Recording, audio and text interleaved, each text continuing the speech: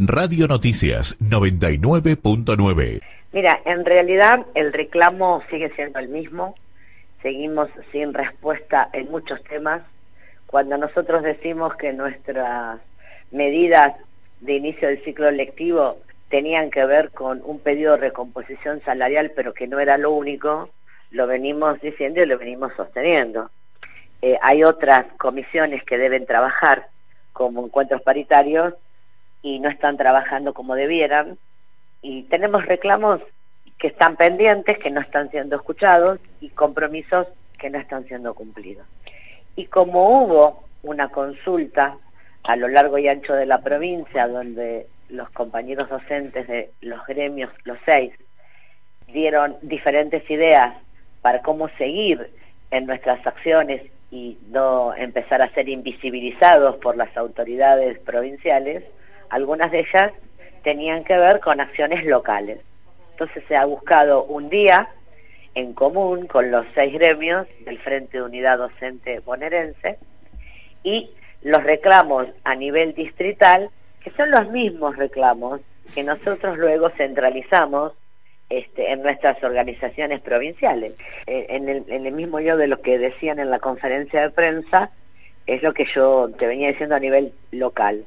Nosotros vamos a hacer las presentaciones en ese sentido y focalizando en nuestro territorio, donde las deudas no son solamente las salariales que le corresponde a la provincia, tiene que ver con otro tipo de deudas que son territoriales, que son distritales, como por ejemplo el tema de infraestructura, el tema de los cargos. Nosotros tenemos muy pocos jardines de infantes que tienen director y vicedirector.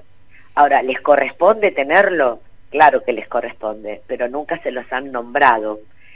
Jardines que trabajan de mañana y de tarde, con un director que tiene un solo turno, o va de mañana o va de tarde. Y el otro turno descubierto de una autoridad que, si bien están las compañeras maestras de sala y pueden tener un secretario, si está la ley organizada con 2 cargos jerárquicos, es porque se ha pensado que es la mejor organización de esos jardines.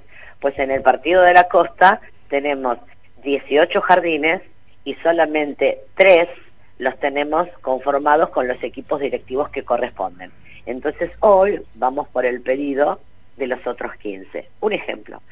También seguimos insistiendo en el monto insuficiente del comedor escolar y en los cupos insuficientes, que son 2 temas. Vos tenés poco dinero para poner en la mesa de todos los días de los chicos 12 pesos, recordemos, contra 40 de un chico de la misma edad en la ciudad de Buenos Aires, para nosotros pasando la General Paz, ¿no? Los cupos, donde necesitas que coman 200, no siempre pueden para 200, entonces, ¿qué haces con las cantidades?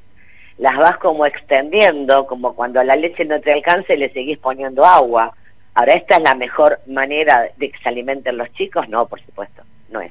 Entonces vamos por cupos, vamos por montos adecuados a la pérdida y el impacto que significa el haber perdido poder adquisitivo en lo que tiene que ver con los alimentos. Somos Radio Noticias 99.9.